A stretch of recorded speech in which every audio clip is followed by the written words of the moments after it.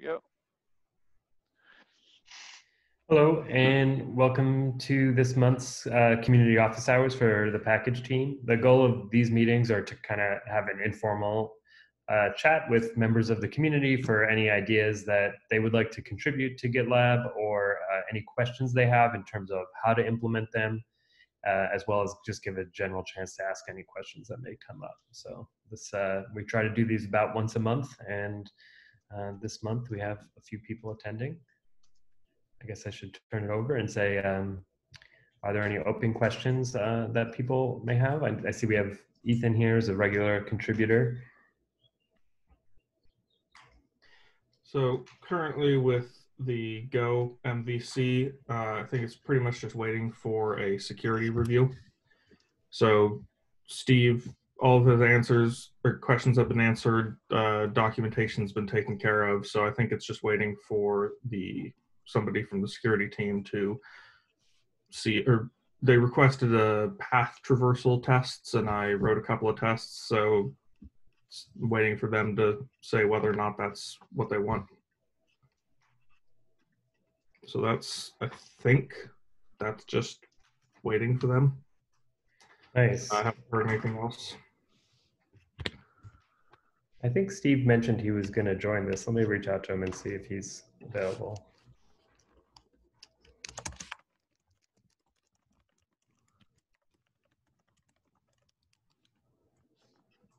And so a security review, and has it gone to maintainer review yet? Not quite yet, right? That's No, I don't think so. okay. So security and then maintainer review. Yeah, I'm really excited to have that feature launched. I'm sure you are as well. Yes.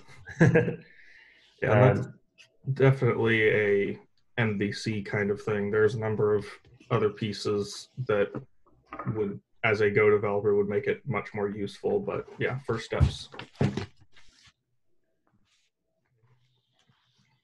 And then Ethan, you mentioned you were hoping to talk about the implementation of this issue to add the project details for specific packages. Yes, yeah, so Nick was working on, and I think pretty much finished the UI to show project details and build details if a package was published via the API or via a CI job, with CI token or CI job token credentials. So, in the issue, we were testing various ways to identify other links between packages and projects not pushed via CI. And so that's something I'm interested in helping with, but there's not really been any consensus on how to do it.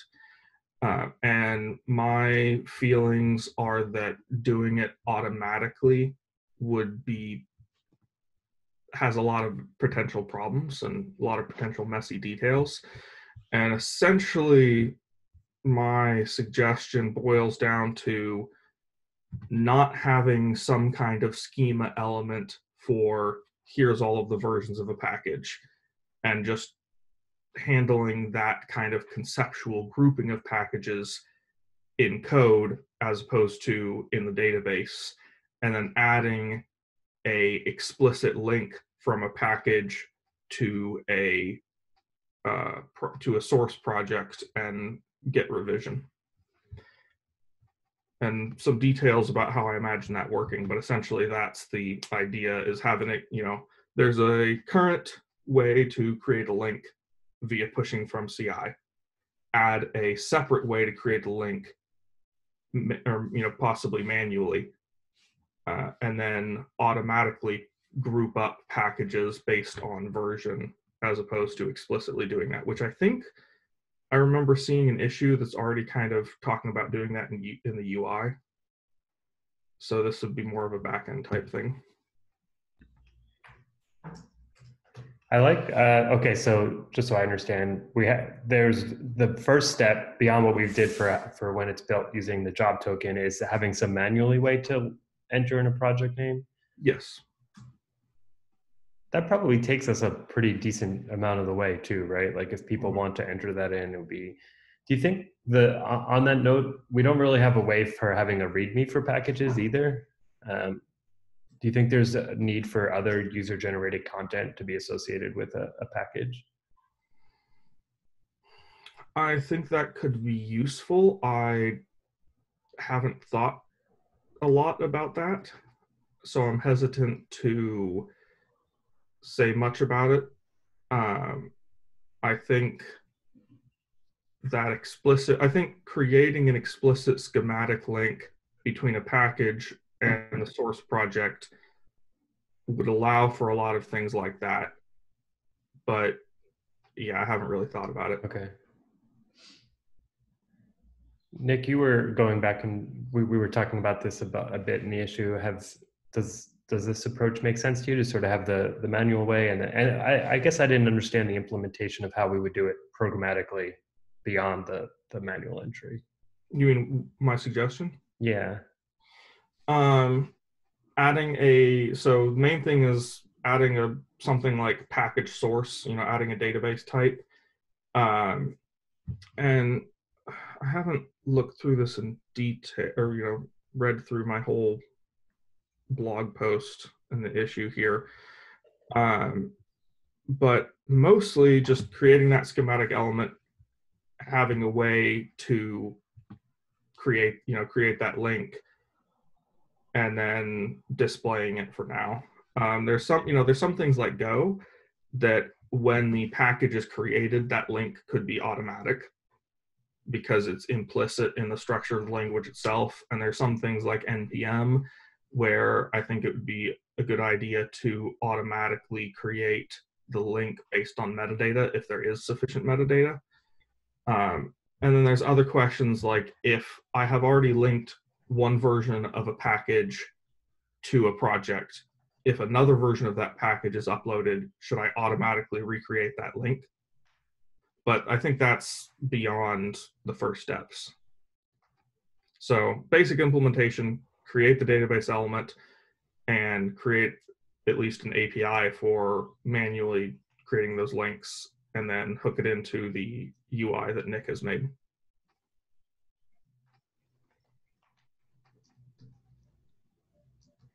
That does make sense. Nick, were you going to say something? Yeah, I was just going to say that sounds pretty reasonable, pretty approachable to me. I think creating an API endpoint to link these two, and Steve can correct me if I'm wrong here, probably isn't too difficult. And then wiring it up in the UI is very straightforward. The current UI that I've built that displays the project link right now is basically only pipeline project. So if a package is built via a pipeline, it will link to the project that where that pipeline lives. So we would potentially have to add either additional logic to display this new link, or some.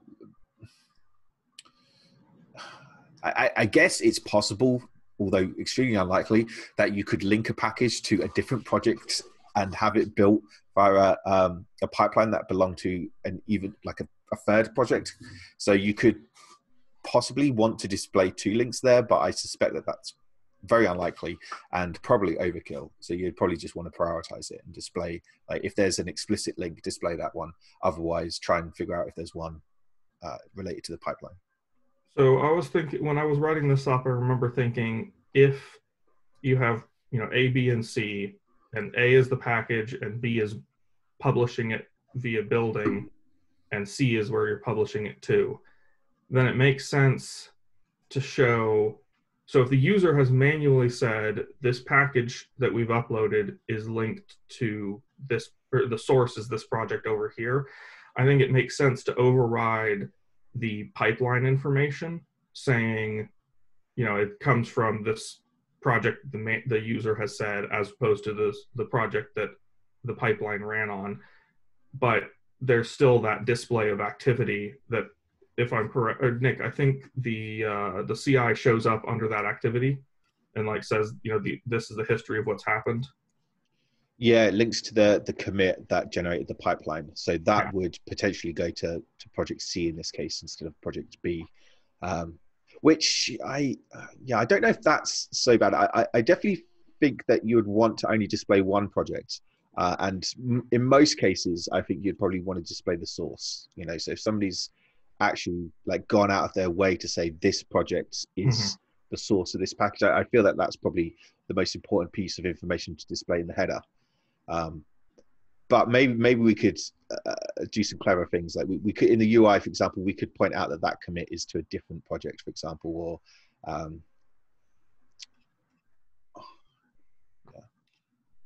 I just thought of something there. Yeah, so we could probably just do something in the UI, like worst case scenario, saying that this doesn't match the project that's linked above. We would, if in the case that you've linked a project URL and that it was still built via pipeline, I would still think you would want to know that it was built via this pipeline. You'd want to link to that code. You probably, I think to Ethan's point, you'd still want to see that activity, right? But probably, I was thinking of that it would basically just be another piece of package information, that if there's a project URL, it would be added to this table, and we would still show the activity if it was built via a pipeline here. So I was talking about overriding the stuff under the header there. Here. Yeah. So if is there a link to the project there? No, it kind of just links. Oh yeah, this is the link to the project. Okay. So that's that link there, and the branch name was what I was thinking about overriding, as opposed to, and leaving the history, the activity section there. Okay.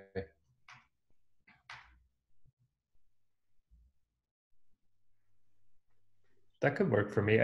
But because there wouldn't be, this would basically, this is the project URL, and then yeah, you would want to point to that branch, and we wouldn't overwrite this activity, which is actually saying which pipeline triggered it. Yeah. Okay.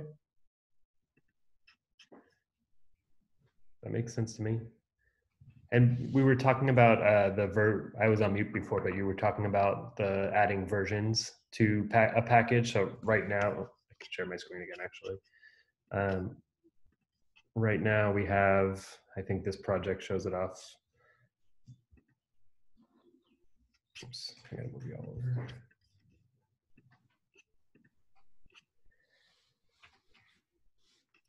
Right now, all of these packages are treated as different in total. Like all these versions will soon, I think, Nick, this change is being worked on now, will collapse all of these versions into one package type. So you'll see, or one package name.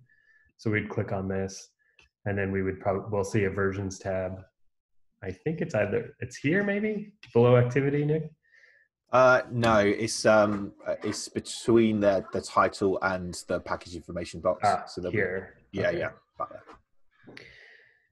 And so the project name will be inclusive of all versions, I'm assuming, right? There's no problem with that. Okay. So Steve was talking on that issue. Steve was talking about a project entity kind of thing or package entity, to describe all, that grouping of all of the versions of a given package name. And so essentially my strategy is leave that grouping as a logical thing as opposed to actually creating a database element for it. Since the grouping of different packages by version, well, there's a lot of detailed reasons I talk about in there, but essentially I think it's more flexible. I think the loss of flexibility is not worth the advantages gained from having an explicit database element for the kind of umbrella package. Yeah, I'd agree with that. I think like the only reason to really consider that is like if it's a vast improvement on performance or, optimizes something from that aspect. But otherwise, if we can keep it separated for that flexibility, that totally makes sense. I don't think I fully understand. Could you dumb it down for me? Are we saying that the project will be tied to a version and not the parent package? So we won't have a database entry for the parent. It will actually be, each version will have a database entry. Yes. So like it is right now, each version has a separate package entity. And I'm just saying, don't create a separate database element that groups them together. Ah, okay. Let it be handled by the UI or handled by the logic. Okay. Thank you. Is that clear? Does that answer your question? Yeah. So one thing I'm a little bit unsure of about if we're going to do this manual linking and we're going to build some kind of UI to link a package to a project is like what kind of permissions are going to be required from the user to be able to do this. So do they have to be a maintainer of both like the project that you're linking to and the project that the package resides in? Or do they have to have some other kind of permission models? Like, is there a way to unlink, for example? Obviously, these are all just general questions. I'm not expecting like an answer from anyone, but it's probably worth thinking about because I guess it's going to be very easy to like if you're given a UI or even API driven method of doing this, then mistakes can be made and all of that kind of stuff. So we need to possibly make these reversible or blockable or any other kind of not allowed to do this kind of action. I think definitely they should be removable. As far as permissions, I can see an argument for requiring maintainer on both. I can also see arguments for not. I think some of it comes down to, is this going to have an effect on the source project? Because if the link, you know, if we list packages or something like that, then if I was maintaining some package source, I wouldn't want random things showing up that I didn't create. But if there is no impact on the source project, then maybe not. I don't know.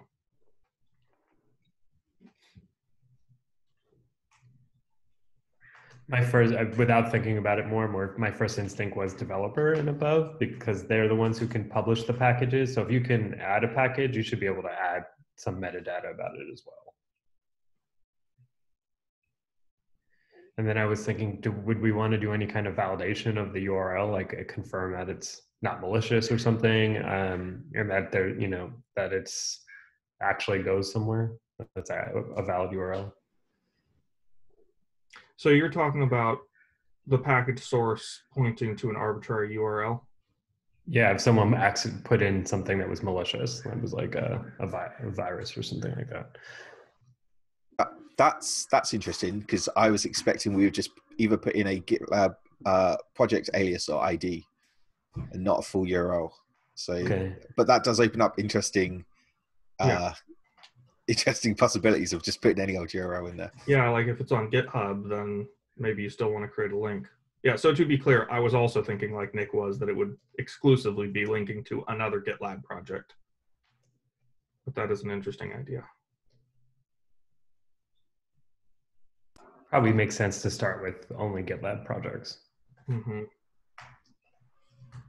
Another interesting idea that maybe this is could potentially be seen as a drawback, although I'm not entirely sure how much this scenario would come into play. But imagine it. So I've created Nick's package, and Ethan is using my package in his project, and Steve is using my package in his project. So there's two packages. Now, if Ethan goes and links his version of Nick's package to my project, that won't necessarily touch Steve's version of of my package in Steve's project. So Steve will have my package but not linked to the project, whereas Ethan would have my package but linked to the project. So that kind of flips things around in the sense that this feature really is only going to be used if the developer of a particular project really cares about where the package is coming from. Is that true for people who are developing packages? They probably care about that information though, and they want it to be accurate. Depends on the person, I would guess.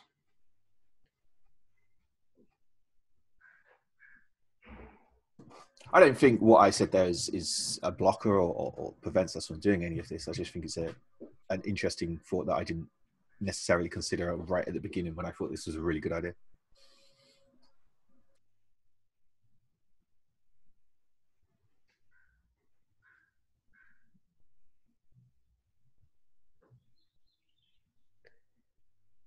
It looks like, Steve, you're about to say something. Well, I was going to check something first, but so in NPM, if I recall correctly, inside of the package JSON file, there's an optional field for the registry, or sorry, for the repository, the Git repository.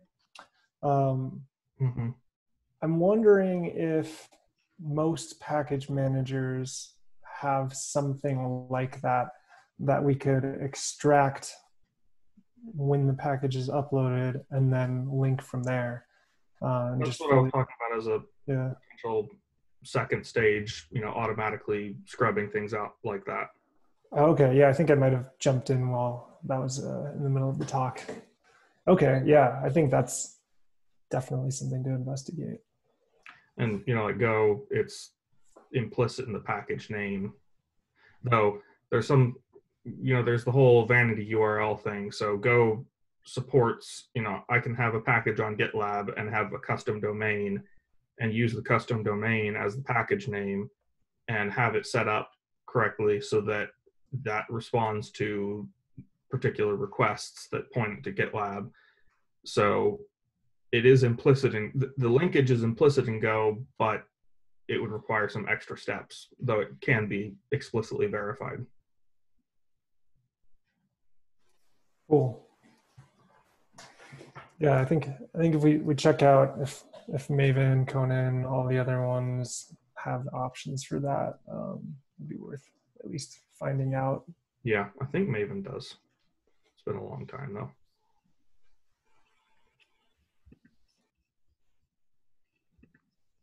So does that sound like a good idea for me to pursue? I think so, yeah. I like it. And now that Steve's here, Ethan, did you have any questions or anything about the Go proxy MVC? Steve, is there anything I need to be doing? No, I think I'm the one holding it up right now with just getting around to testing. What's that? I think we're waiting for security also. Yeah, security review is in progress. And then like my review is pretty much done. I just want to make sure that, once it gets into maintainer review and whatnot, that I've got sort of a set of instructions to add to GitLab somewhere of like, if you're running GDK, here's how you can play with this locally and have it work. And it turns out GDK is very picky about ports that you can use. So setting it up with port 443, which is somewhat needed for doing some of the Go work, is a little tricky, but I'm getting close. I'm going to spend the afternoon on that today. Do you see that proxy thing? What's that? I created a little simple HTTP proxy so that you could run GDK on whatever you want and create an or have a local forwarder that will, so you can run GDK on port 3000 and then have a little proxy that will point to it. Oh, I might have missed that. I'll find that. That's in the issue somewhere, or I mean in the MR. Yes. If it's not clear, I'll tag it. Yeah, that would be awesome. And I think part of it is also I've never really dealt with port forwarding and all of that kind of stuff and setting that up locally. So I might just be having some trouble with that as well. But I'll see if I can figure that out and ask you if I have some questions getting that set up.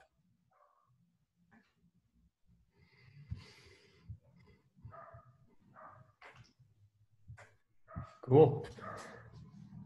Ray, anything else that we should talk about? No, I think we have another community member on the call. I mean, sorry, I don't know the name. I see SPHERT. Wasn't sure if you had any questions or anything particular that you want us to talk about during the call. If not, that's fine. But...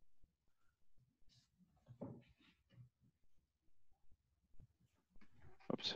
Oh, so just type the text just here to listen. No, that's completely fine. I mean, the one question that came up to me because we're talking to that contributor about a license. I mean, how much of the work is, I mean, how many of the issues that you typically talk about for office hours are they, do you know what percentage of are like enterprise edition features or like?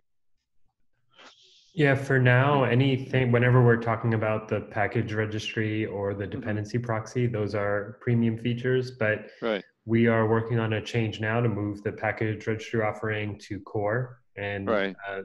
we have an MR open that just kind of simply changes the license files. So anybody who Right. has a self-managed EE instance will be able to use it in the core or starter. And then over the next several milestones, we'll actually plan the migration of all the files to move it properly. So I think right now it's probably the majority of the contributions we're seeing are enterprise edition, but I expect that in the like in a month or 2 months that it'll be much less. Right. Okay, cool. I mean, if in case you haven't seen it, I'll try to find it in my handbook. I mean, people that are contributing to EE, if you need a license, I mean, here's like a handbook page link where, I mean, you can, I mean, obviously anyone can start out with a free 30-day trial license. And then if you need licenses beyond that, feel free to ping me to help with the license. And I mean, the other thing I talk to contributors about is that actually, in terms of like submitting an MR, like you don't typically need an enterprise edition. You typically need it when you need to do testing locally and so forth. So it shouldn't be a blocker in terms of getting people started. But just let me or Tim know that if you get stuck with the license issue, so you don't have to deal with that. So I just followed that link. So the link to create an access request issue, that. Oh, yeah, that one's internal. I mean, that's something that I'll deal with, so you don't have to worry about that. But I just want people to know that you can always like reach out to me or ping me, and then I'll do the internal work for actually getting the license. But that's not a, yeah, it's pretty simple. It usually takes me like 5 minutes to get people a license out via email. So.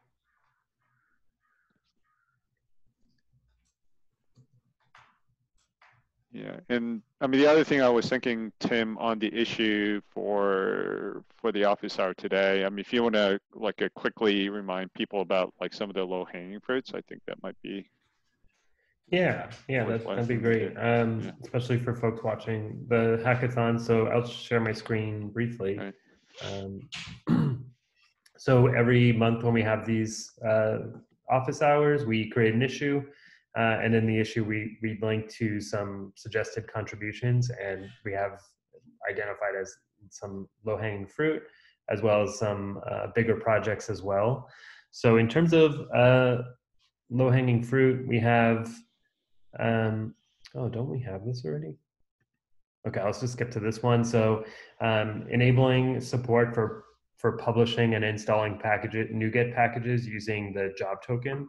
So this is a good opportunity to get familiar with where the package registry code lives and also some of the authentication code for GitLab. So if you're interested in those things, that's a good place to start.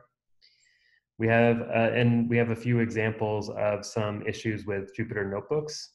These are more front-end focused issues with issues where images aren't being displayed properly or things like that. And then for the bigger projects, we have you could always do what Ethan's doing, which is adding in a new package manager format. There's a few dependency proxy issues here, adding authentication support so the dependency proxy will work with private projects. And then extending the Maven repository to work with the group at the group level. We just talked about identifying that a package is linked to a GitLab project today, and then there's a backstage issue there. But yeah, this is a good place to go. Another, you could always, of course, reach out to me though and ask for if you're interested in working on more issues and you don't see something here. Stop sharing.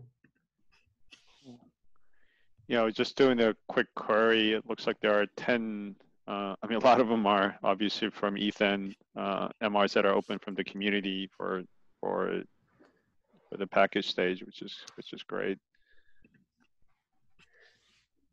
Yeah, I know it's we've been seeing a lot more community contributions recently, which is awesome for me, and I think can be it's we're a great team to work with. Come talk to Steve and Nick and I, and we can help push these merge requests through.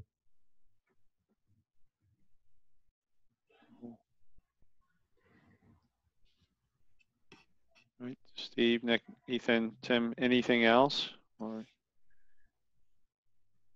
guess if not, I guess we can just wrap things up early. But, all right. Well, thanks everyone. We'll obviously we'll figure out a date for probably like middle of June, and then we'll do this again. Yeah, maybe June 10th or the 17th. Yeah. Okay.